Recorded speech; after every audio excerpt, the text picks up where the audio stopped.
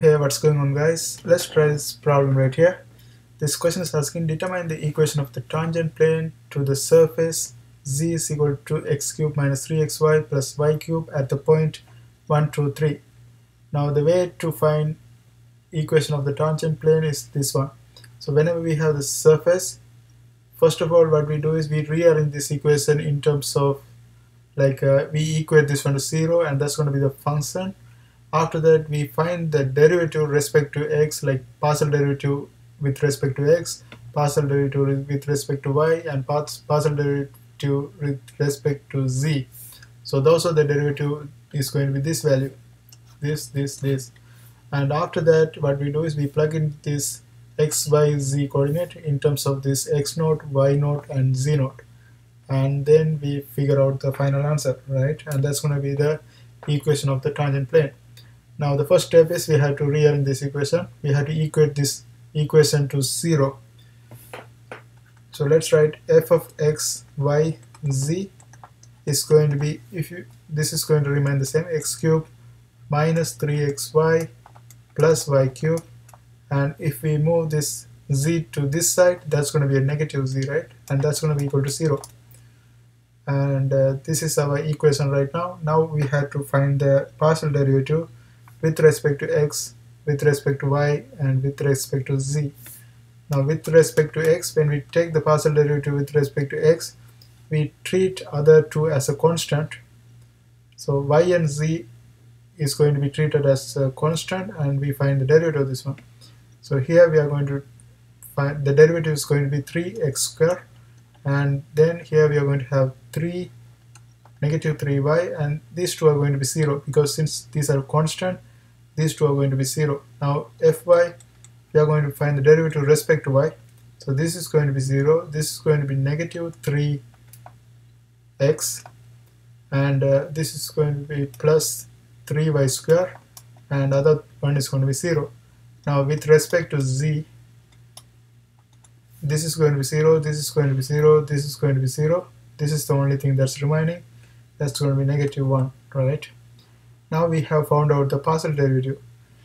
Now what we have to do is we have to plug it in this equation. Like this is going to be 3x squared minus 3y, and here x minus x naught. So x minus x naught is the value we have right here, right?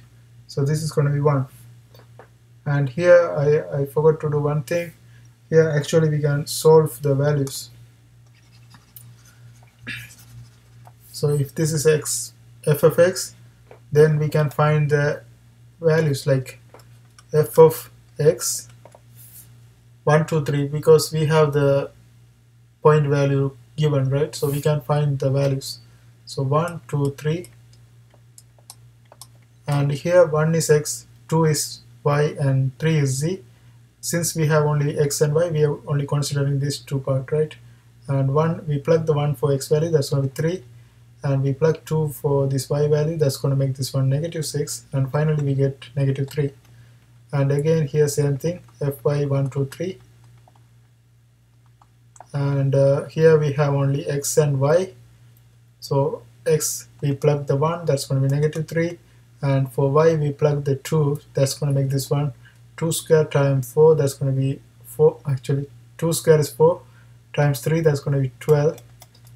Negative 3 plus 2, 12, that's going to give us 9. And here this one remains the same, fc is equal to negative 1. Now we have x and f of x, f of y, f of z values are, we found out the values. Now we have to plug it in this equation. So instead of these values, we can just plug the numbers because we found out the values. So this is going to be minus 3x minus, instead of x naught, we put this value. X is 1, right? So we put 1 right here. And then a plus f of y, we found out that is 9.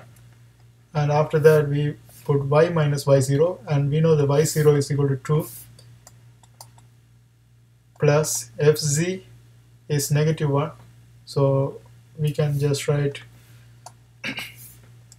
negative 1 right here, times z is Z we don't know, but we know the Z naught, that is 3, and that is equal to 0. Now let's simplify this one.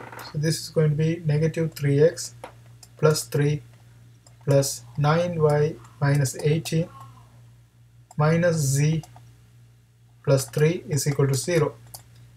Now let's bring all the numbers to the other side, and this is going to be our final answer. After we simplify, that's going to be our final answer. So here we are going to have negative 3x plus 9y minus z is equal to 3 minus 18, that's going to give us minus 15. Minus 15 plus 3, that's going to give us minus 12. And if we move the minus 12 to the other side, that's going to become plus 12. And this is the equation of the tangent plane. Now, some of the books prefer to write this one in positive, like the first value in positive. So in order to get that one, we just have to multiply everything by negative 1.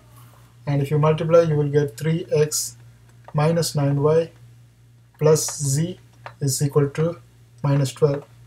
And that's going to be the equation of the tangent plane. I hope you guys find this video helpful. See you next time.